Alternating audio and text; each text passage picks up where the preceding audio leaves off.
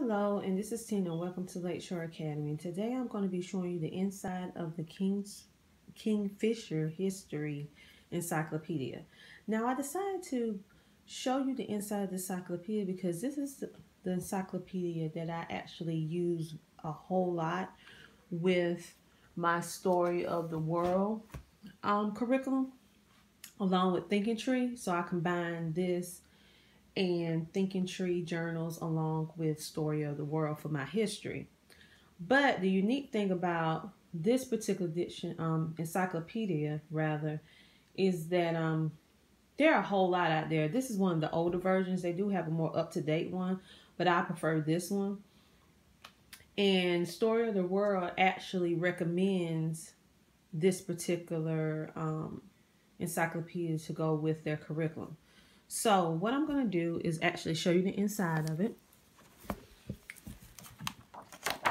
And I bought this used, so I think I spent maybe $10 for it. And that's another reason why I like what they call out of adoption books, which just basically mean they updated it some. And so they put a new version on it, or sometimes they change the cover.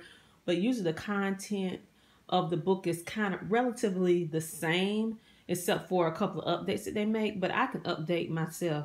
So that's why I like to buy used, and you can get things for super duper cheap when you buy the out of adoption books rather than and add your information to it as history changes than going out and buying the brand new revised version, which will be higher. But it goes through. The reason why I like this one in particular because of all the vivid pictures and how the font is bigger. So if you have a child or you yourself prefer bigger font when you're reading than the small print, well, this is going to be a great book for you. And also I love how at the top of the pages, it has the literal timeline, so your child can actually copy it, or it shows like the period that this happened in. So the red mark or the red line highlights the period that you're working in at that point. And so I usually tie this in with, like I said, my Story of the World and my Thinking Tree timeline to history. So as you can see, it usually have like maps, so you're going to be hitting geography when you're doing this because you're going to see the map. And my son absolutely loves making maps. You have pictures. You have small tidbits of information. It's not overdone. So it's enough information that the child can get some understanding on what happened during that particular time period, but it's not so overdone that if you have a child that gets overwhelmed with a lot of reading, it's not too overdone.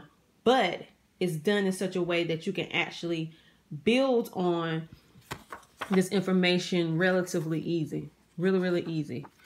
Easy to build on. And I would do like lap books and different stuff like that with it too, just to make a hands-on activity.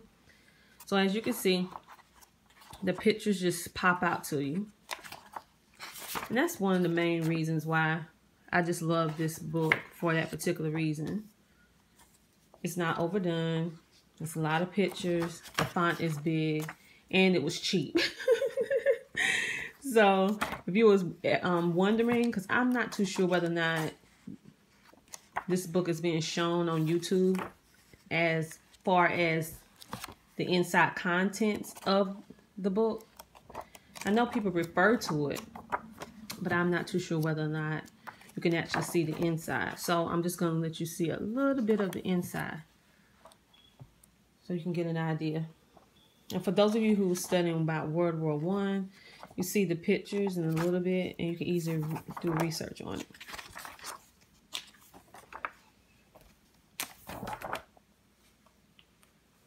So that's pretty much the inside contents of this book. So if you really want to get this book, I purchased this book from Amazon, used for maybe $6, $7, $8. I can't remember exactly, but it wasn't that expensive. And so I just want to show you guys the inside and let you see how it looks.